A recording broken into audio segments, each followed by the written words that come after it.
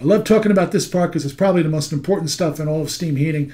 It's venting. Because steam and air are gases that have different densities. Where there is air, steam will not go. So we got to be able to vent the system every time it starts up. So let's talk about the air vents. This is a very common air vent. It's made by Holohan Specialty. It's called a number 40, and I show it to you because there's so many of them out there. Now it's got this little piece that sticks inside the radiator that is appropriately called a tongue. And the tongue is there to let the condensate that gets stuck in the radiator vent to drain out. It just dribbles along the bottom of the tongue back into the radiator. This is a float that has a flexible bottom, and the float is partly filled with a mixture of alcohol and water, and it's sealed. And when steam hits this, it causes the stuff on the inside to boil. And when that boils, it expands and it pushes the bottom part out, so the bottom pops out and it drives the pin up into the seat. At this point, the vent is closed. And this is kind of like hanging in space because it's sitting up there. And even when it cools off, it's still hanging in space because the steam pressure is pushing against the bottom of it, keeping it closed. So what we want to happen is the float to fall so that we can have venting again. And that's where this thing called drop-away pressure comes in. Vent valve manufacturers in their literature, they call it either operating pressure or drop-away pressure. And it's the pressure through which the system must cycle down at the end of every cycle. And that's where the pressure control comes in. So drop-away pressure works like this. Let's say you're starting up and you got steam pressure. So you get to 2 psi or 5 psi, whatever you're running.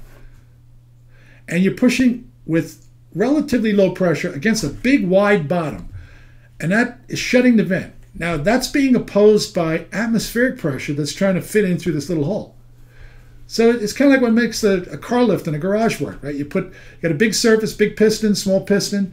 This is trying to push down. This is pushing up. So when you got steam pressure on here, if it's on there all the time, this is going to keep the vent closed. Stays closed all the time.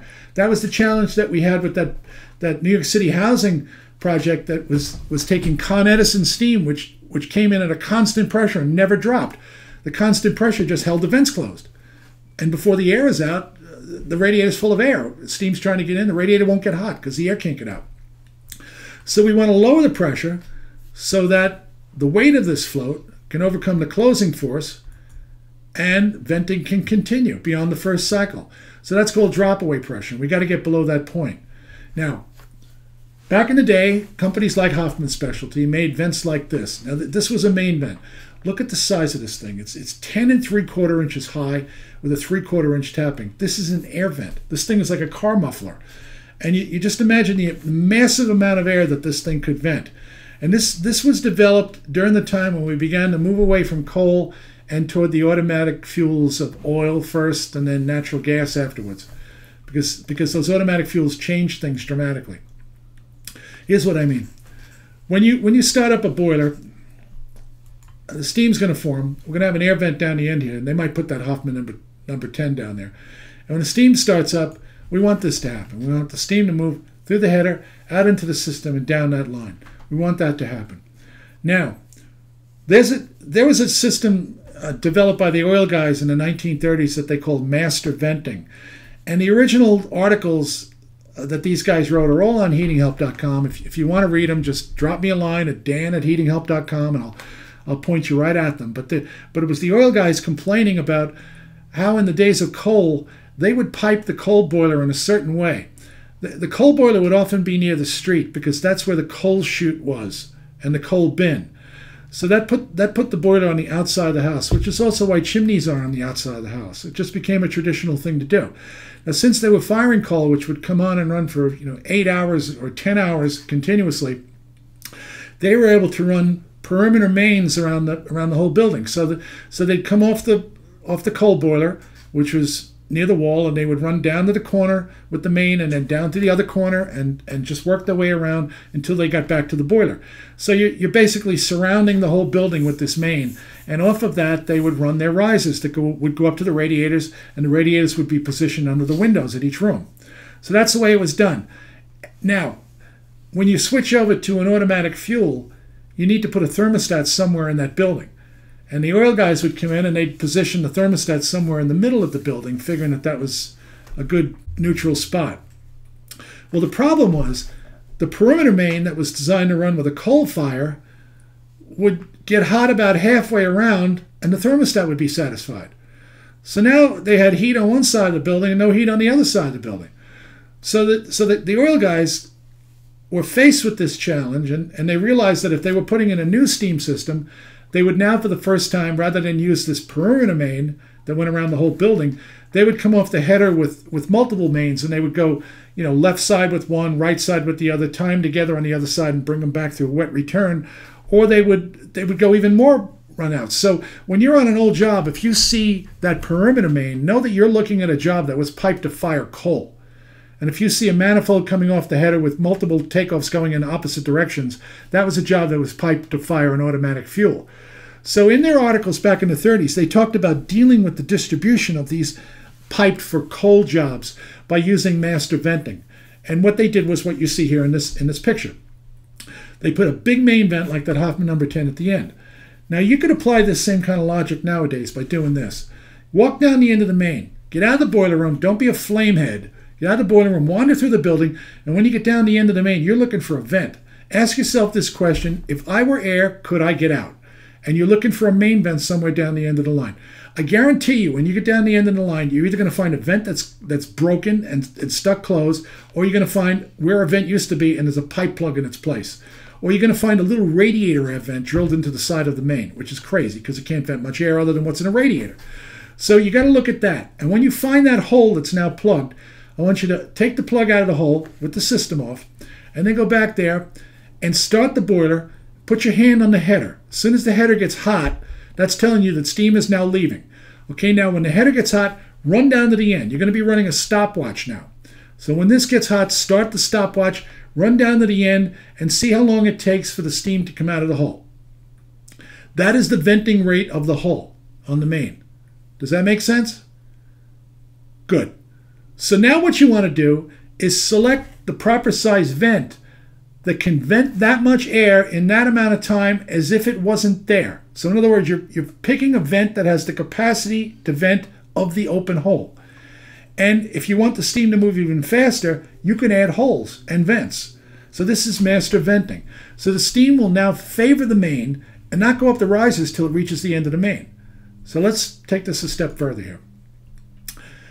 Jerry Gill and Steve Pajak are two very, very sharp contractors who work out of Cleveland, Ohio, where there's a lot of steam heat. And Jerry and Steve have been friends of mine for years and years, and they put together this balancing steam systems using a venting capacity chart, which you can look at for free on heatinghelp.com. And you could use all this. And they did this in 2005, and they've been updating it ever since. Now, Jerry and Steve knew about master venting, and they were out there using the vent valve venting rates that the manufacturers of the venting rates published. But those were published back in the 1930s and 40s. And Jerry and Steve began to suspect that they weren't that accurate.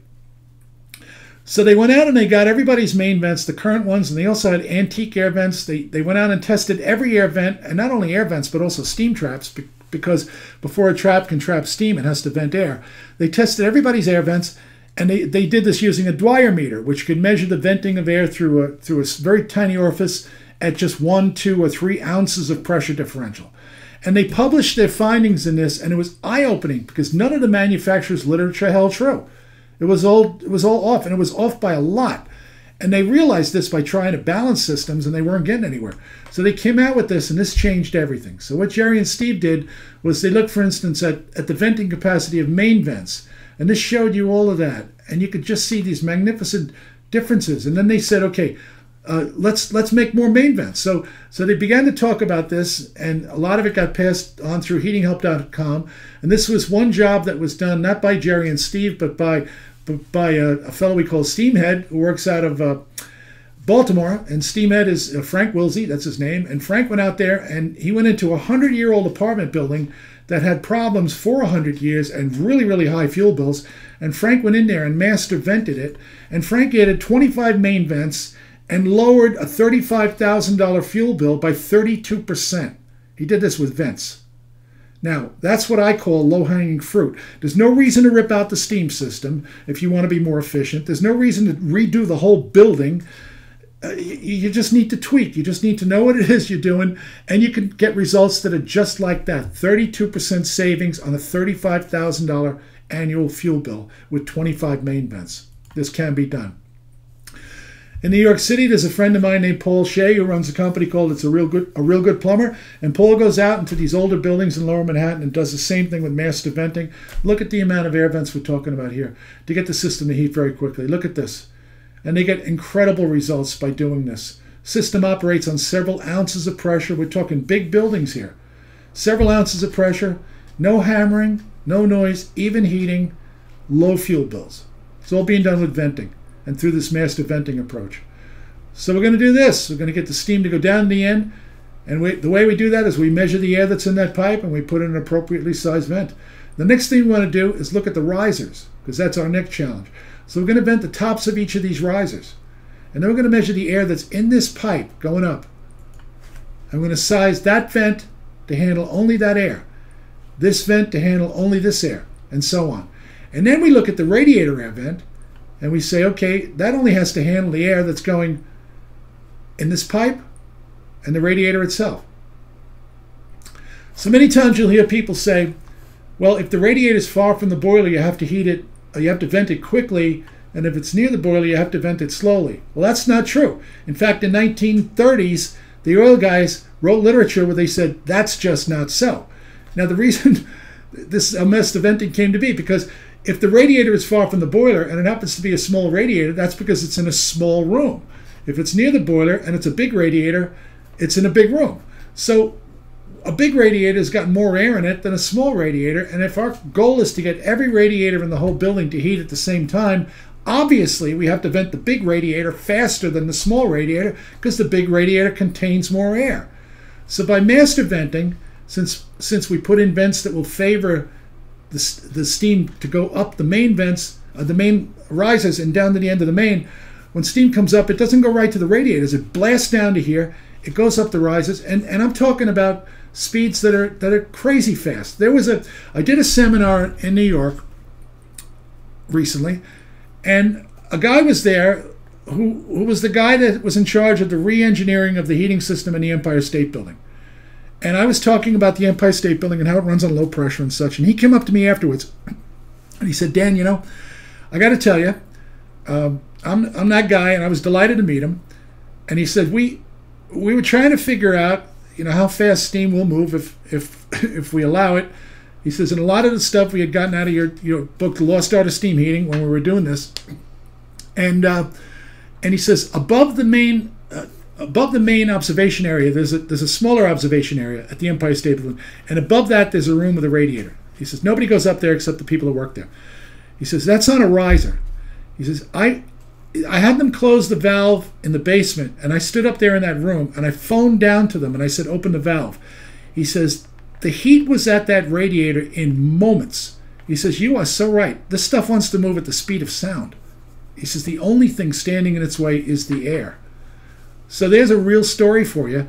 And this is stuff that anybody can do if you just look at that booklet, which is on our website, and it's free. And you go out and you get yourself a pipe caliber, which you can also get on our website to see how much air is in the pipe. And then you look at this chart, which is also in that booklet, which is on the website, which is free, Jerry and Steve's booklet. You want to know how much air is in a 2-inch pipe? Well, there's that much per linear foot. That many cubic feet per linear foot. How about in a radiator? Well, you figure out what kind of radiator you have. If it's a cast iron column radiator, the classic steam ones, well, there's 0.025 cubic feet per square foot of EDR. So if you know the EDR rating, you know how much air is in there. Knowing this, you could do anything. You could do stuff other people say is impossible. So we vent by volume, not by the location. We don't vent fast vent fast because it's far, it's slow because it's near the boiler. You vent by volume, not by location. This stuff works, my friend. And then Jerry so beautifully said, before a trap can trap steam, it must vent air. So the steam goes out at the end. It's climbing up the ladder. The radiators are the rungs on that ladder. These red dots are the steam traps. It's pushing the air through here into the return, and it's got a vent over here. So Jerry and Steve did something that nobody in this industry had ever done before. They tested the venting rates of steam traps using their Dwyer meter. And what they found was pretty interesting. There's a lot of stuff here in that booklet. For instance, the Hoffman 17C with the half-inch capsule that comes with it has a venting rate of 0.53. Now, if you exchange that with a Barnes & Jones cage unit, the replacement part, the venting rate goes up by 2.5 times. So this has meaning when you're changing traps in a riser that goes up through, say, the bedrooms of an apartment building. 1A, 2A, 3A, and so on. If you change some of the traps and repair them with certain parts, and other traps and use other parts, your venting rate is going to be way different, and your distribution is going to be way different. So knowledge is power, and the more you know about this, the more problems you could solve.